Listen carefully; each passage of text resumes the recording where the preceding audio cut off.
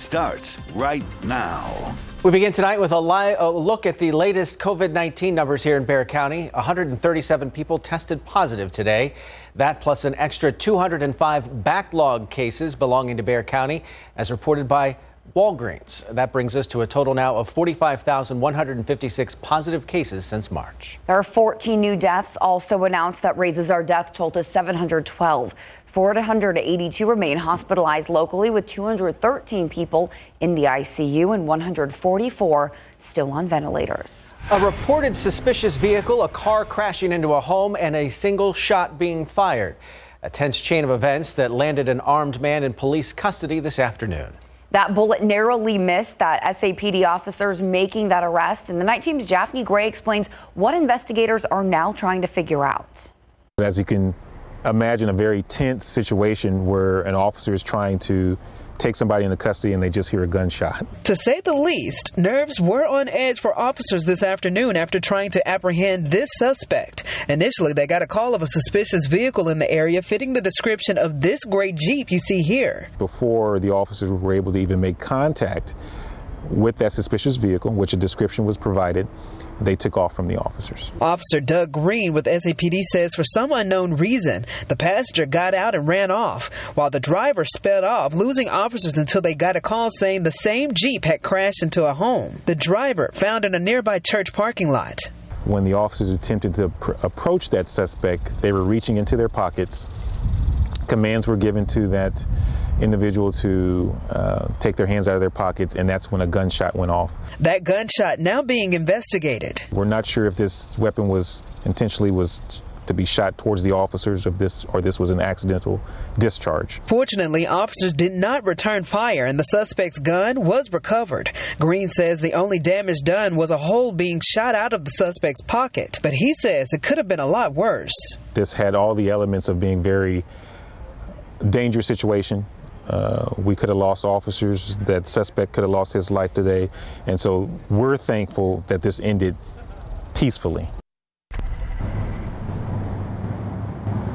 At this time, it is unclear what, if any, charges the suspect will face moving forward. Green also added that the passenger in the truck that got out, they're not looking for him at this time. Again, all of this information is preliminary and subject to change. And of course, all of it under investigation.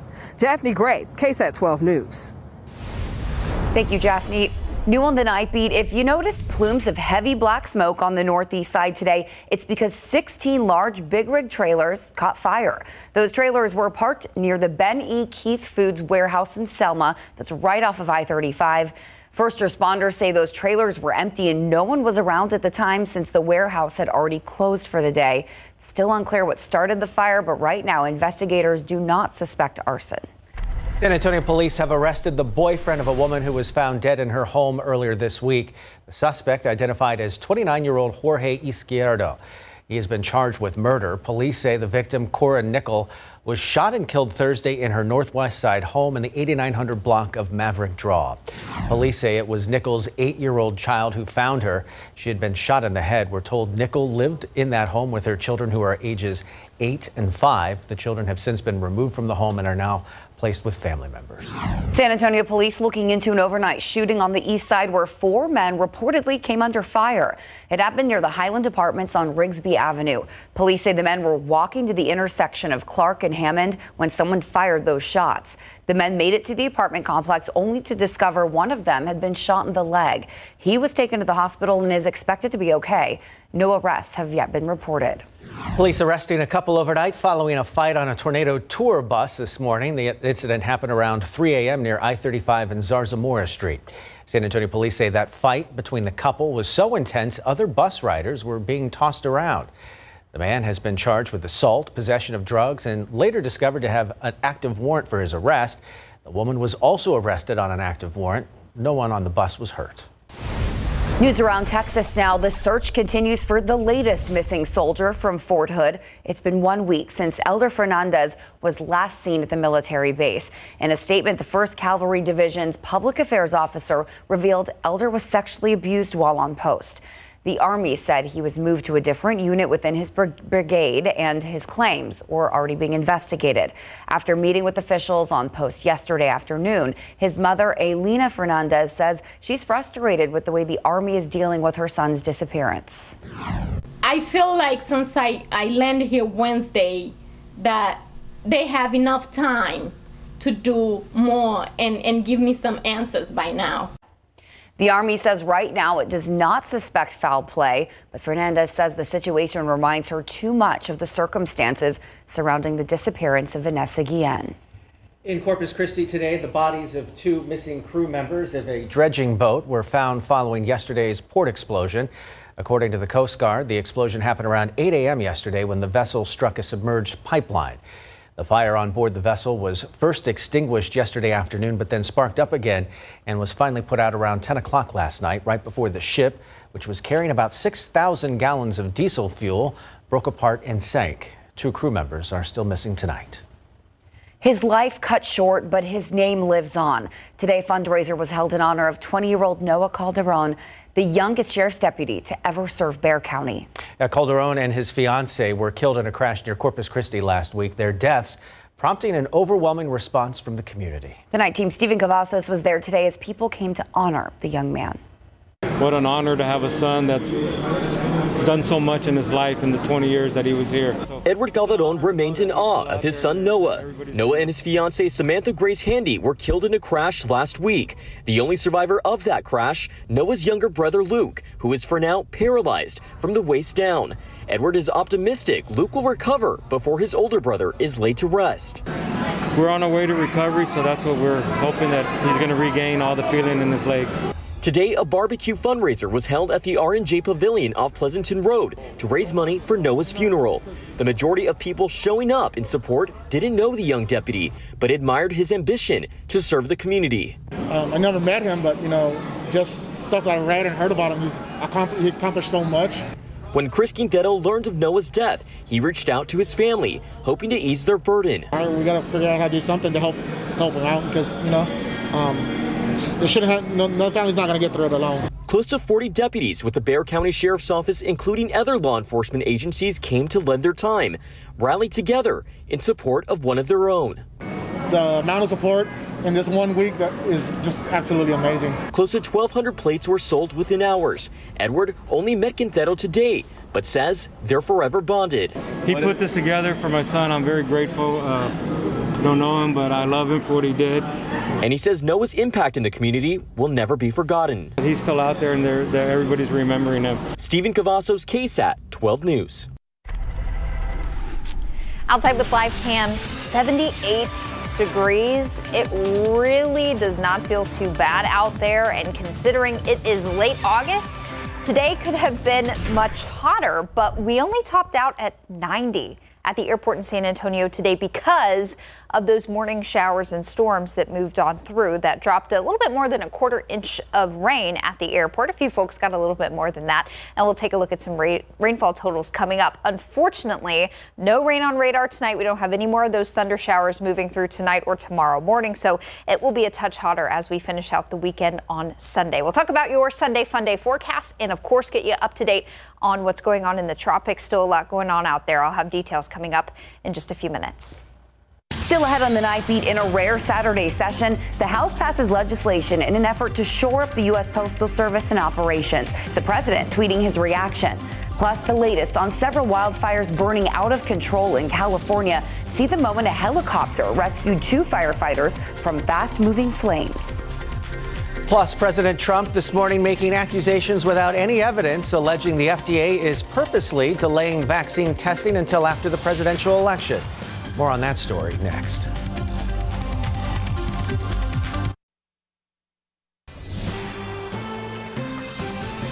The number of COVID-19 deaths continues to rise in 25 states, Washington, D.C., and Puerto Rico. And as those numbers rise, drug companies are working on potential vaccines and treatments. But the president, without any evidence, is now making an accusation against the Food and Drug Administration. Here's ABC's Zoreen Shaw with the details. More than 175,000 Americans have lost their lives to coronavirus. The CDC saying the death toll in the U.S. could reach 200,000 over the next 3 weeks. Drug companies are working on potential vaccines, with many already being tested in human trials. But President Trump lashing out Saturday morning on Twitter, offering no evidence, accusing the, quote, deep state or whoever over at the FDA of making it very difficult for drug companies to get people in order to test vaccines and therapeutics. Obviously, they're hoping to delay the answer until after November 3rd. We have reached out to the FDA but have not heard back. Meanwhile, House Speaker Nancy Pelosi calling his accusation dangerous. Even for him, it went beyond the pale in terms of how he would jeopardize the health and well-being of the American people and accuse the FDA of politics. The head of the CDC says it will take cooperation from entire communities to keep kids safe in school as the president pushes for schools to reopen everywhere. More than 200 students in Mississippi testing positive. Thousands more are in quarantine. One elementary school closing 1 week into in-person classes. Crowds at this high school football game in Alabama have the principal discussing changes for future games. If there's an outbreak, there won't be high school football. I'm worried about my boys and my cheerleaders, my bands having a full season. College campuses in at least 36 states seeing rises in cases. Notre Dame logging more than 330 cases. An op-ed in the student newspaper with the headline, "Don't make us write obituaries." It's up to all of us to work together so we don't end up hurt. After these images of crowded parties at Ohio State University, officials tell ABC News students who host or attend a party or any gathering with more than 10 people will face an interim suspension. At UNC Chapel Hill, classes are canceled this coming Monday and Tuesday, giving students time to move off campus and switch to remote learning. Zoreen Shah, ABC News, Los Angeles. Meanwhile, a couple of tropical systems are barreling towards the Gulf, with Tropical Storm Marco showing the best odds of hitting Texas right now. In preparation, Padre Island National Seashore will close at 8 tomorrow morning out of precaution. The access road to North Beach area will stay open until tomorrow afternoon. We will keep you updated on any other closures as they come in. And of course, the priority is making sure the people who get hit by that storm are safe. But if we're being a little bit selfish, we would hope that some of that rain comes towards us, Katie, but it's not looking promising. No, things have really changed today, and it shifts everything away from Texas and towards Louisiana. And Marco will not be the only tropical system that Louisiana has to worry about as we get into next week. So I know some folks were hoping for some rain, and we would love a very weak, unorganized tropical system to head our way and toss us some rain, but unfortunately, it doesn't look like that's in the cards next week. So we're extra thankful for the rain that we got this morning. That was generally along and east of 35. If you're off to the west and up in western portions of the hill country, you're like, what rain are you talking about? We didn't see anything today. But some folks across the viewing area saw around an inch, in some cases a little bit more than an inch of rain this morning. That rain and cloud cover also helped to keep us a bit cooler today, so we're really thankful for it.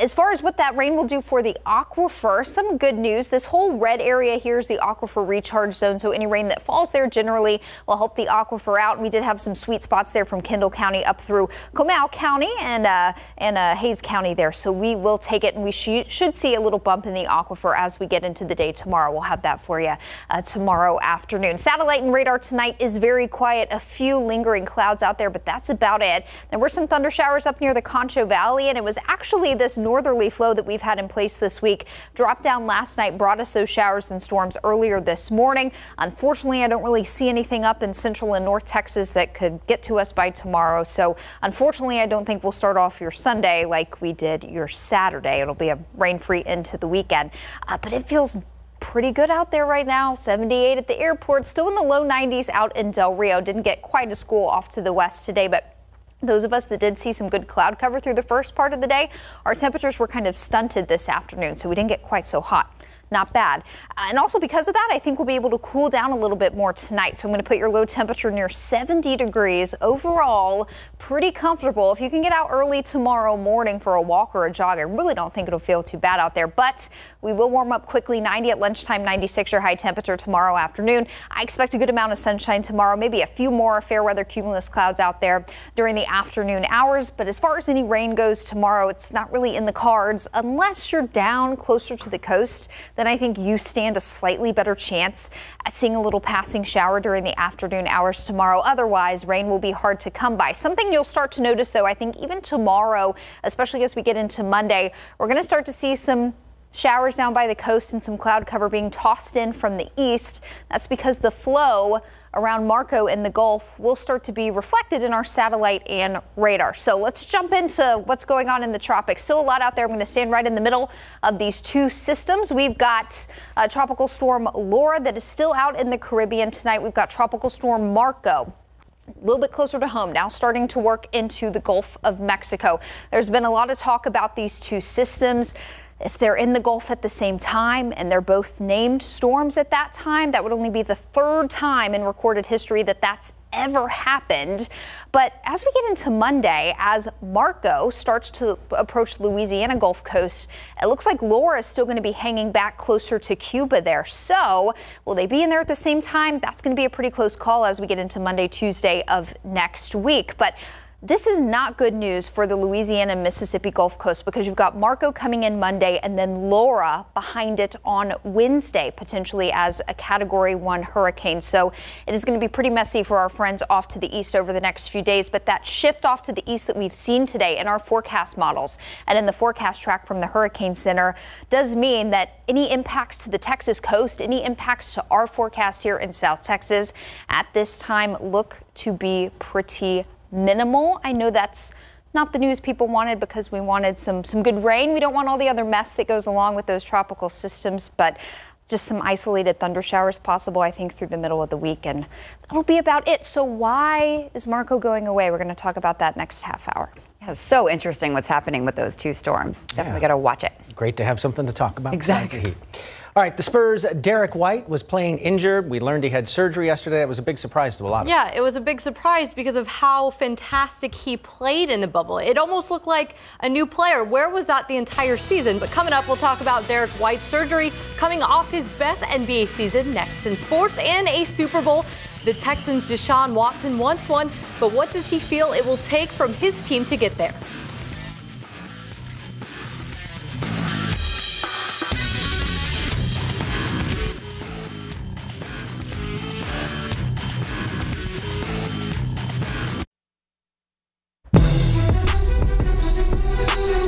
Hard to believe after producing his best season in the NBA that San Antonio Spurs guard Derek White actually underwent surgery Thursday. The team announced in a statement on Friday, which indicated the injury occurred before the NBA restart in Orlando. But White was seen limping in an August 9th matchup with the Pelicans. The surgery was performed in New York to correct the dislocated second toe on his left foot, and he is expected to be ready at the start of next season. White's performance was just stellar in the bubble, averaging close to 19 points and 5 assists, and then 11.3 points per game during the season as a whole. The Spurs were eliminated from the postseason last week for the first time in 22 years. The top-seeded Los Angeles Lakers taking on the Portland Trailblazers. This series tied at 1. Blazers have come to the bubble to play. Damian Lillard makes a 28-footer to push Portland ahead 18-10 in the first quarter. Second quarter, LeBron James gets the hoop and harm. He'd make the foul shot part of a 22-half effort. Lakers would be down to 57-53 at the half. Lakers pull ahead in the third. Kentavious Caldwell-Pope with the miss. Anthony Davis gets the board and slams it down. LA leads by 8. Lakers pull away late fourth quarter. Davis with the step back. Lakers win 116-108. Also in the Western Conference, the Thunder topped the Rockets 119-107 in overtime. Houston still leads the series overall 2-1. Meanwhile, in the Eastern Conference, the Bucks topped the Magic 121-107 to take a 2-1 series lead. And the Miami Heat knock off the Indiana Pacers 124-115 to take a commanding 3-0 series lead. The Cowboys' first-round draft pick, CeeDee Lamb, continues to impress just about everyone during his first training camp. The former All-American wide receiver from Oklahoma is earning high praise, with running back Tony Pollard saying, quote, "He's worth the hype," end quote. And Amari Cooper even going as far as to say the Cowboys could field 3 1,000-yard receivers this coming season. But right now, Lamb is just focusing on adapting to the increased pace of the NFL.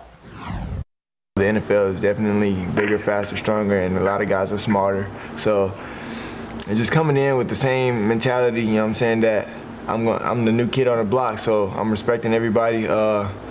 Just playing my role, and whenever my opportunity or my name's called, just make most of it. Also, a bit of cap space news. The Dallas Cowboys have cleared $6.75 million of cap space through Tyron Smith's contract by just converting just south of $9 million into a signing bonus. To be determined how that extra space will be used. But of course, the Cowboys have yet to strike a long-term deal with quarterback Dak Prescott. Houston Texans quarterback Deshaun Watson enters his fourth season with the Texans with a 24-13 regular season record and a 1-2 postseason record. Now Watson is used to winning at every level, from his state championship in Georgia to his NCAA title at Clemson, and now winning a Super Bowl has become his top priority. Watson says small steps can make a big difference in the team's pursuit of the Lombardi Trophy, beginning with the mental mistakes. Be more detailed and just trim down the MEs and the mental errors. And if we can do that, and of course stay healthy, that's a big key. I feel like we can have the opportunity. In that last game against the Chiefs, we started off right and continuing, but once we hit that wall and they got the momentum, we got to continue to flip that momentum and learn how to do that. The Texans kick off the NFL season in less than 3 weeks at Kansas City, who eliminated the Texans last season in the AFC divisional round. Just a couple practices in, what does Texas A&M head football coach Jimbo Fisher think of his team that's coming up later in sports? And the Nightbeat will be back after the break. We have some late-breaking news to tell you about happening down in Pleasanton, a very active police scene there. Yeah, the night team Stephen Cavazos just got there a few minutes ago. Stephen, can you tell us what you're seeing out there? Tim, Courtney, we are here at the intersection of Oak Haven and Oak Lawn, and just take a look behind me. We have a pretty active scene. In fact, we're told that we cannot go further than this line, but there are multiple units out here. We've seen the Texas game warden as well as multiple SWAT members out here on the scene. Now, it's not clear why they are exactly out in this location, but what I can tell you from what I see over here, it does appear that this is a residential area, and there is a small group congregating in that spot over there. Again, we are still working on gathering some details right now. This is as far as we can get to the scene, but we are told that the Pleasanton Police Chief is planning to be out here to provide more details. Of course, you can stay with KSAT as we continue to bring you the very latest on this breaking scene. Tim, Courtney. Thank you, Stephen. After the House voted to pass a bill to fund the United States Postal Service, President Trump taking to Twitter saying the bill is a, quote, hoax by Democrats to give $25 billion in unneeded money for the political purposes, and called on the Senate to not advance that bill. It's a turnaround from August 13th when the president said the post office needed the money to handle the influx of mail-in ballots. Here's ABC's Karina Mitchell with those details. In a rare Saturday session, the House voting to approve legislation allocating $25 billion to the U.S. Postal Service. The bill prioritizes all official election mail as first class and prohibits the removal of sorting machines and mailboxes, which some say have contributed to delays in mail delivery.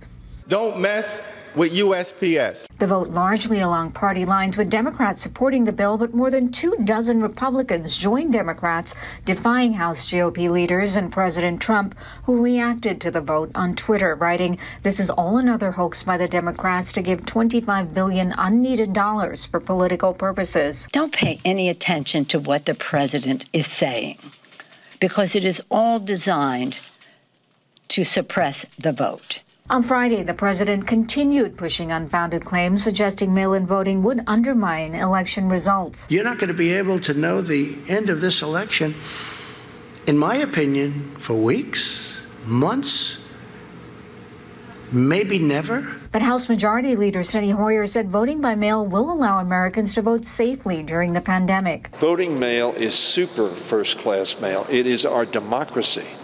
That is whether or not we're going to move in one direction or the other direction so that the voices of the people are heard. 44 states plus Washington, D.C. are now allowing any voter who wants to vote by mail to do so.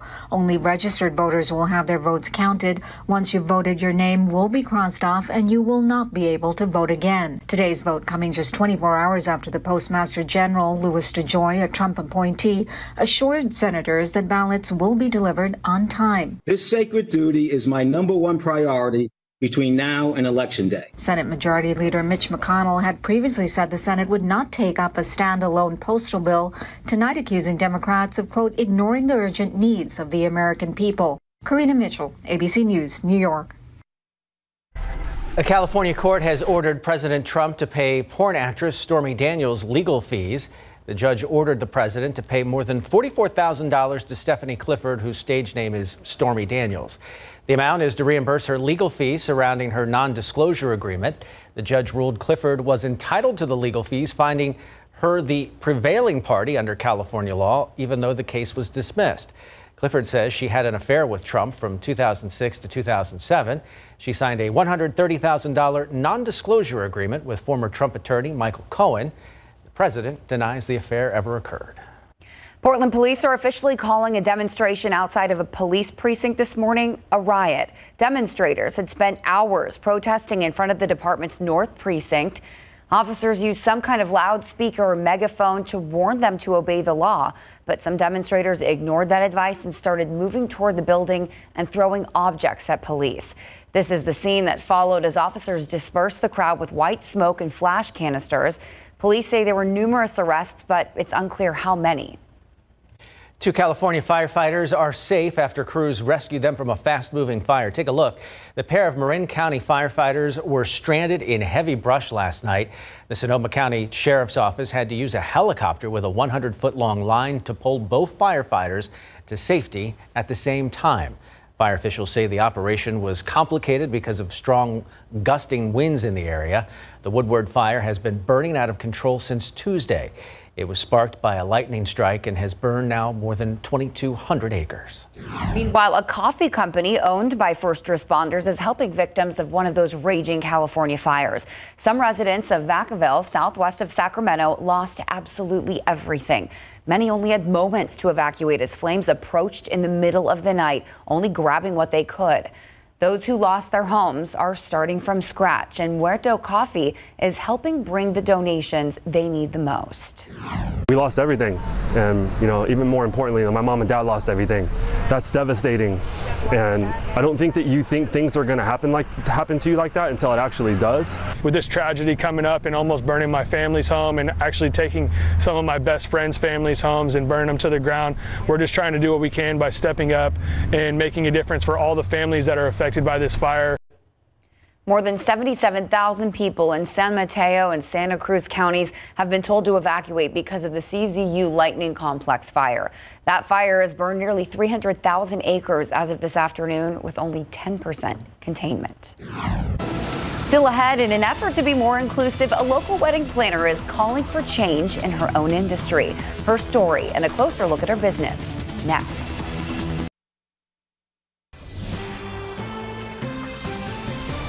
Love is available to you no matter what you look like or who you want to spend your life with. That's the message one local wedding planner has been sending since starting her own business just a few short years ago. For her, the big day isn't just about the vows or the cake, but preparing couples for all the days they'll spend together. Her business, just one of many we're highlighting during National Black-Owned Business Month.